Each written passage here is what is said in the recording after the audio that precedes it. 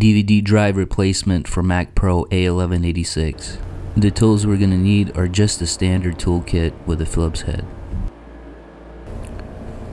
When looking at the rear of the Mac Pro, you can see that there is a latch right here on the left side of the rear.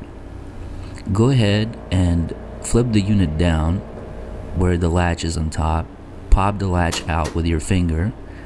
This will release the side door. You can just lift up the side door after popping out that latch. Now you can just take the door and move it out of the way. Make sure the latch is in the all the way open position and pull on the two handles, and you can just pull out the optical drive bay. It comes right out. Be very careful, it's attached with two cables, the IDE cable and the power cable. Go ahead and remove the IDE cable gently by prying it back and forth as you tug on it. Same goes for the power cable.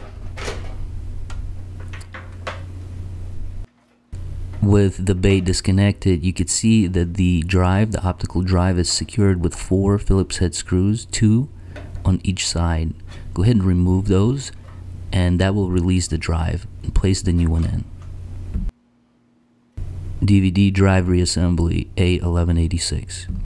Now we can reinstall the DVD drive. Go ahead and reconnect the IDE cable. Now go ahead and reconnect the power cable.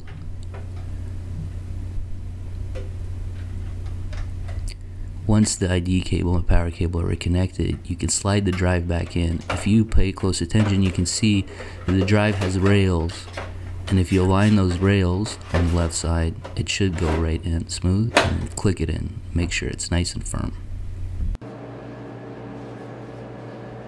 Go ahead, place back the top enclosure and secure it. Make sure it's sealed and lock in that latch. Push that in, and then you can stand the unit up, and we're all set.